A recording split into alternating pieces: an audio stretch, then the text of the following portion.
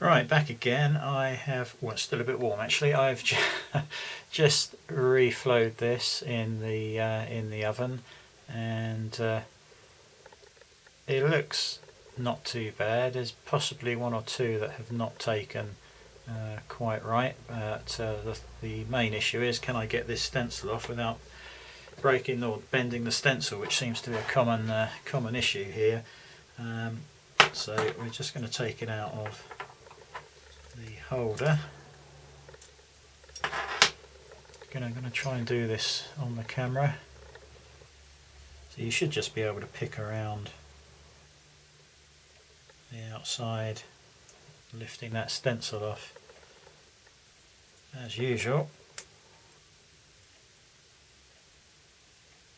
It doesn't really want to know.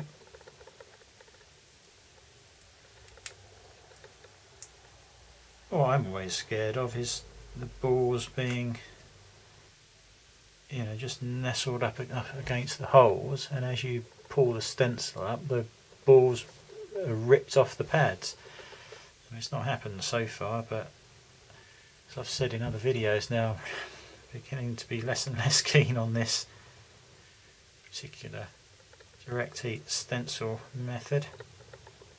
See, already I'm beginning to bend the stencil just by this process of easing it off. It's actually coming off all round now, which is what I want it to do. I wonder how many will not have taken. Now you can touch these with the ones that haven't taken with hot air, or you could reflow it again. Actually, this is coming off quite readily this time. That's all off around the outside. Oh, and there we go. I'm just going to run my fingers over that, see if anything falls off. And yeah, no. That looks like a bit of a result. Just going to take this away from the camera so I can look at it close up with my glasses off. Yeah, I'm really pleased with that. That's not a bad result. I don't know whether this is focusing or not. I've got my glasses off. There we go.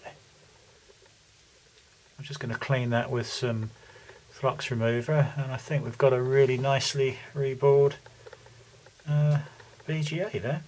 So yeah, that's a result. Quite pleased with that. That came off a hell of a lot easier than the last one. As you'll recall, it was bent and all sorts, and this one has probably got the slightest little bend in it now. I'm sure I can straighten that back up again. See if I can hold it edge on. You'll be able to see how flat that is or isn't. There you go. So yeah, pretty pleased with that. Just going to clean that up as well as the BGA with the cleaner. In fact, I'll do that now whilst we're on camera, just so you can see. I basically use I've got some service oil. What is it? Deflux 160.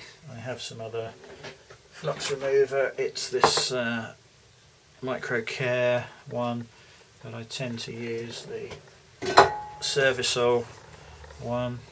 So we just give that a spray, and just use a Just use a paintbrush to gently clean this up.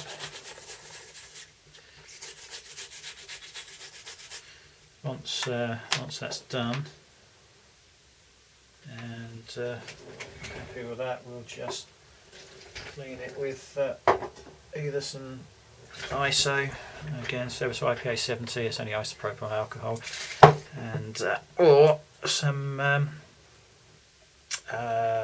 deionized water that you can also use on this.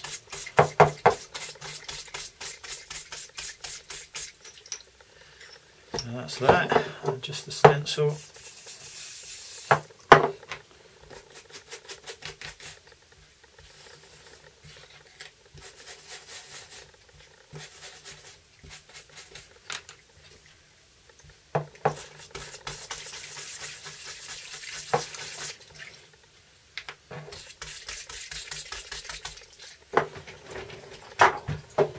Normally I've got a towel handy, but they're all under TVs at the moment, so I'm just going to have to let that